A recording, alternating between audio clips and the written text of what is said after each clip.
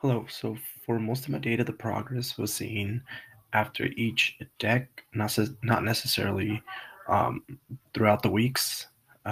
I did this study method in which I would break it down into parts, and it made it easier to learn the whole deck. So I was able to meet the aim goal for most of my decks first try.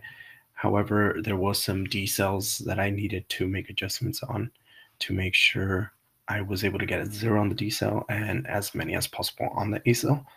Um, for the progress itself, I think the first time I ran the deck, I had acels and decel scores all the way to deck 3, in which I had no acel and no decel scores and was able to reach my aim goal from the get go.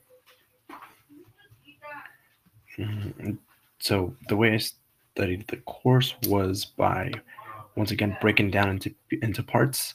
I grabbed 5 SAF at a time, made sure I learned those 5 SAF. After I learned those 5 SAF, I grab another 5. I would learn those 5, put them together, run those 10, and keep eating 5 at a time, kind of like errorless learning, to ensure that I learned them all. And once I did, um, I would go through the whole deck. I think it was very effective. It's been very effective throughout all my courses, and it's really been helpful for learning the SAF mids and really getting those jotted down in my mind. And overall, I was able to meet my course goals.